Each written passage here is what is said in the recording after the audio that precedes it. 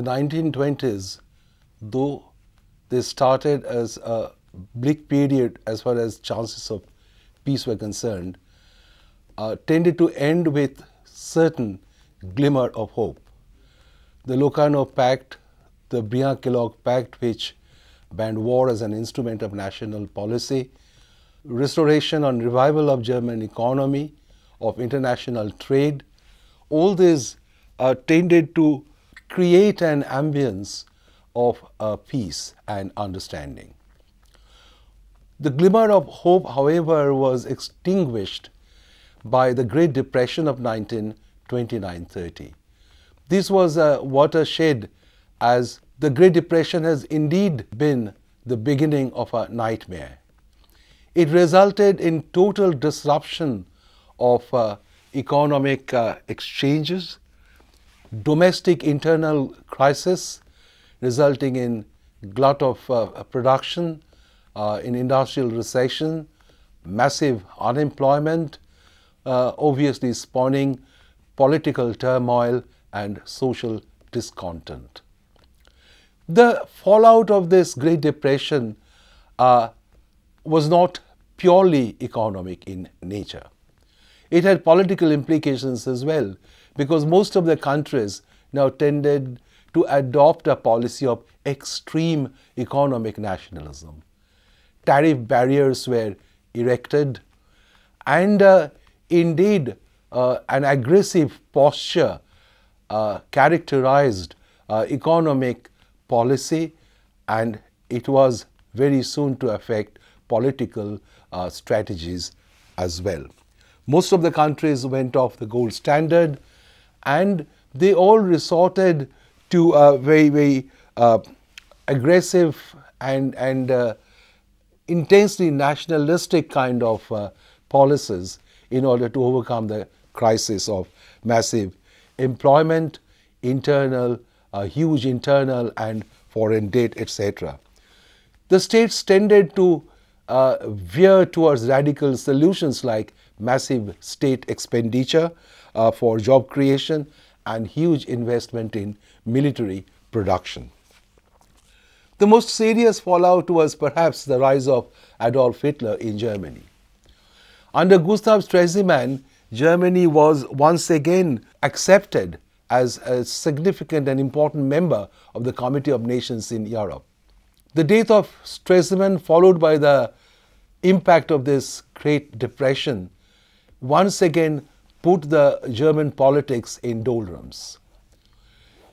Between 1930 and 1932, on the one hand, the elections proved to be increasingly indecisive. On the other hand, there was a rise of radical political formations, the communists on the left and the Nazis on the right. The Social Democrats failed to gain absolute majority, and indeed the communists and the Nazis registered significant, indeed massive electoral gains in these successive elections during these 2 years. These 2 years were also the years of street fighting in Germany. The streets of Berlin and major other cities, as well as minor towns in many parts of Germany, had been infested with the brown shirt brigade of the Nazi Party, who unleashed a veritable terror on all, particularly the communists, trying to break trade union movements, strikes, etc., which were rampant as a result of the economic crisis. Ultimately, when the Nazis emerged as the single largest political party in the Reichstag or the parliament, President Hindenburg invited Hitler to become the Chancellor of Germany. And once Hitler became the Chancellor, his first actions had been to repudiate all reparation obligations, to withdraw Germany from the disarmament conference and then from the League. Hitler did not immediately switch on to an aggressive posture, but his early protestations of peace notwithstanding, there was no doubt that Hitler stood for German aggressive foreign policy. We have looked at Hitler's foreign policy in some details in another lecture. Here we would like to look at the major other events that made war almost unavoidable in the second half of the 1930s. It is possible to argue that after 1935, war did increasingly appear to be a major option. The League of Nations had a few minor successes in the 1920s. Indeed, as we have seen, the League was always keen to try and evolve so that the League could play a more effective role in enhancing peace and in resolving disputes or conflicts arising amongst the nations. But increasingly, the League was being marginalized. In many countries, there had been rise of fascist regimes or extreme right-wing regimes. Germany, where the Nazis had come to power. Italy, where the fascists under Mussolini had already been in power. In Portugal, Salazar emerged as the dictator and kept power for a long time. In Spain, which had a republic, the Republican government was soon to be challenged by Falange, right-wing formation, fascist formation.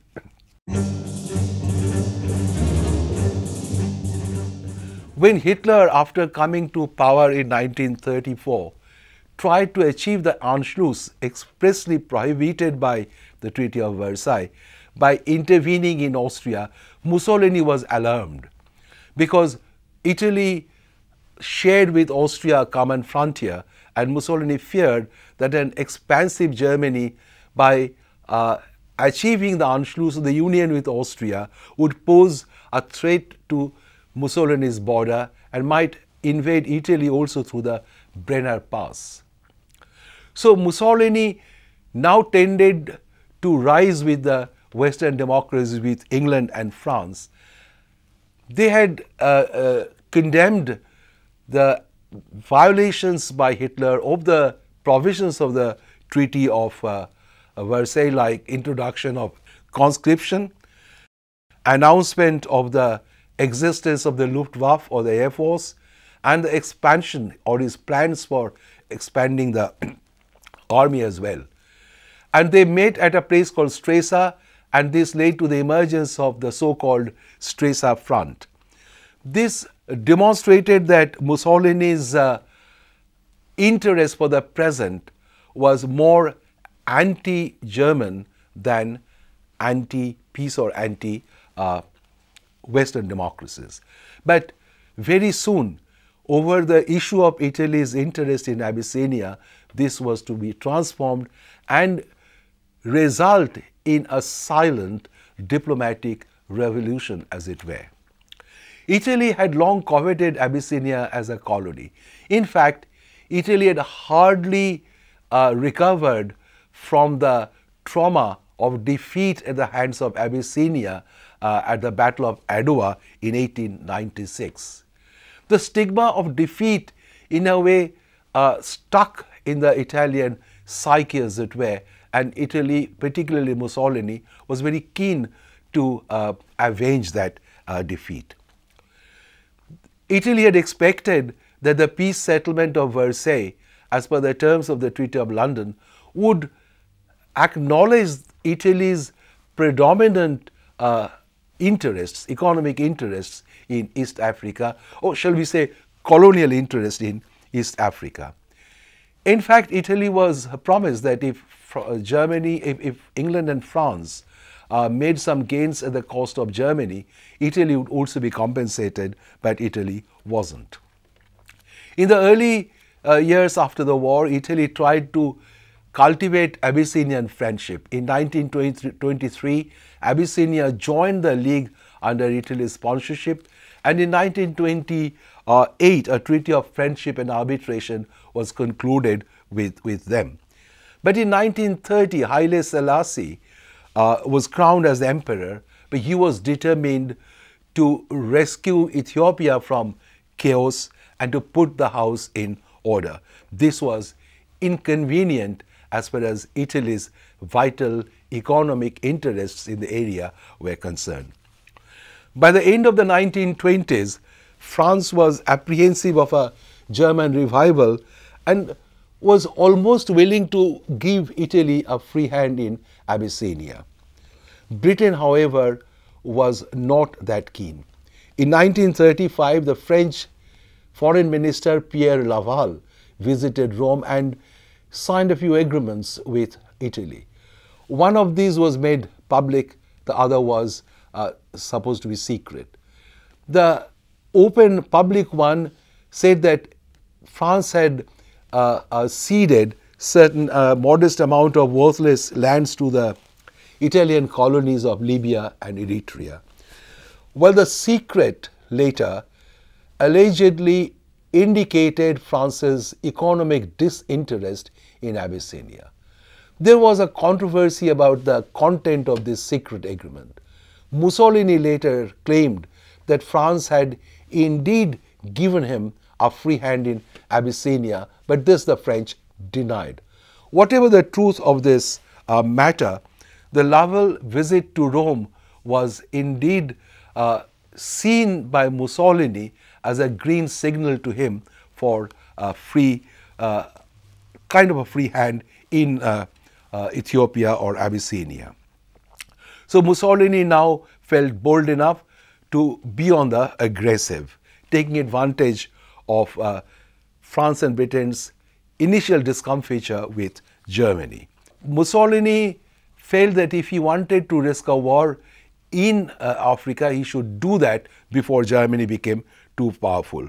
And the Stresa front, he felt, had given him this. Britain had some problem because a peace ballot in 1935 indicated that 74% of people were willing to support non-military sanction in case of aggression, and another 70% indeed said that they were willing to support war if that became the only option to stop aggression. Britain felt that negotiation might or mediation might help resolve the crisis. They agreed to cede some part of British Somaliland to Ethiopia to persuade Ethiopia to part with Ogaden to Italy. The British cession would provide Ethiopia with the access to the sea. Ethiopia did not accept this, and in 1935, June 1935 came the Anglo-German Naval Agreement, which France viewed with a lot of disfavor, for this allowed Germany to acquire a navy which she did not have any. Italy invaded Abyssinia in October 1935 as British attempts at mediation failed. Ethiopia immediately appealed to the League, and the League was able to take action.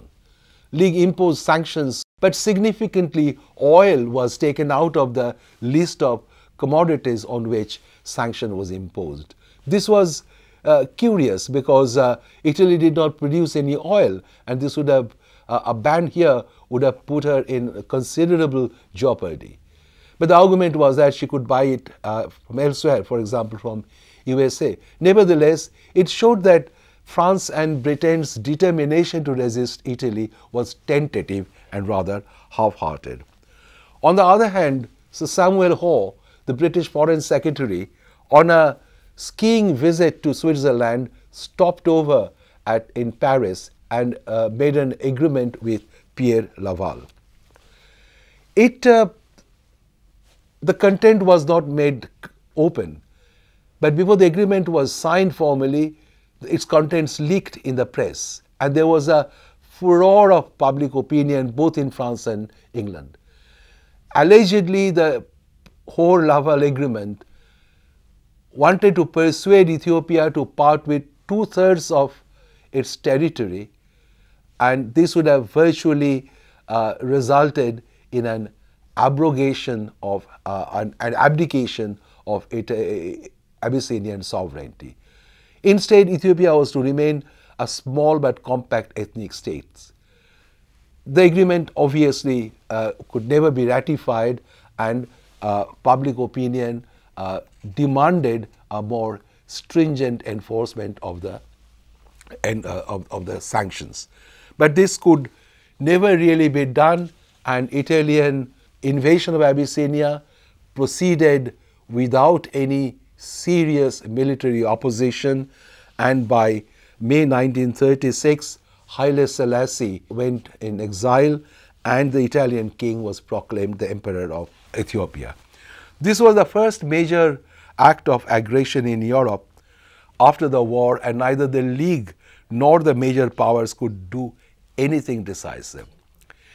Mussolini was now accepting the point of view of Count Chiano, his foreign minister, that Mussolini should veer towards Germany. And it was very clear that after this aggression, Mussolini increasingly was inclined to accept friendship with Germany. The Stresa front was hopelessly broken, and the Rome-Berlin axis was established by 1936. This was even further cemented when the anti-Comintern pact with Japan was acceded to by Italy as well in November 1937, thereby extending the Rome-Berlin axis to the Rome-Berlin-Tokyo axis. You see, the countries which were responsible for the major acts of aggression were the formation had emerged by 1937. Japan had earlier invaded Manchuria in 1931. The League failed to do anything, though it tried. Japan left the League, and after 1937, Japanese career of aggression in China, for example, became more intense, and Japan openly declared its intention to establish a new order in East Asia. At the same time, Germany remilitarized Rhineland in 1936, and there was nothing that any power indicated an intention of doing. So this was the first overt act of aggression outside Europe by an European power, about which the League, even though it tried, failed to do anything. And Britain and France, though it pretended to be doing a lot, actually ended up not doing much.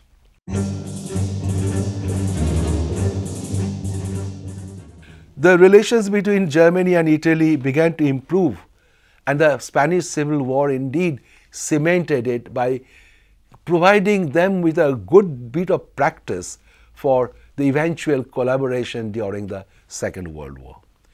In Spain in 1931, there was a Republican government, but it faced many challenges from the beginning.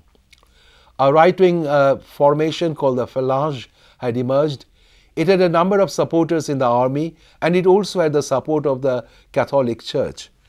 In a way, it provided a combination of the conservative and backward-looking political forces, the landlords, the Catholic Church, and it was against the working class and peasant interest, something that the Republicans represented. In 1936, a Popular Front government was returned by a massive mandate in the elections. This Popular Front government comprised the communists, the socialists, the anarchists, and the Republican left, generally speaking. But almost from it started by initiating reforms. The big estates were broken up, peasants were given land.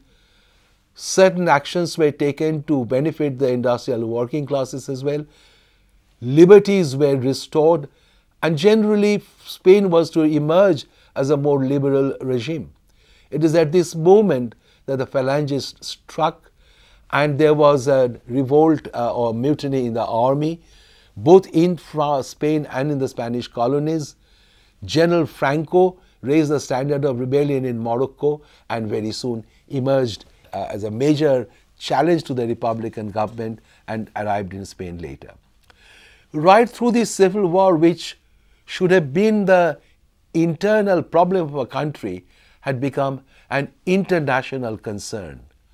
But while Germany and Italy supported the efforts of the nationalists, as the rebels came to be called now, by providing them troops, ammunition, and all kind of logistical support. The Western democracies raised the issue of non-intervention, that to allow the Spanish Civil War to continue without any international intervention. Only the Soviet Union gave some support to the Republican forces, but logistically it was difficult for the Soviet Union to help the Republicans as much as Italo-German forces were helping the nationalists because of the distance between Russia and Spain. And this non-intervention policy meant that the Republican government was denied of its legitimate right to seek international aid.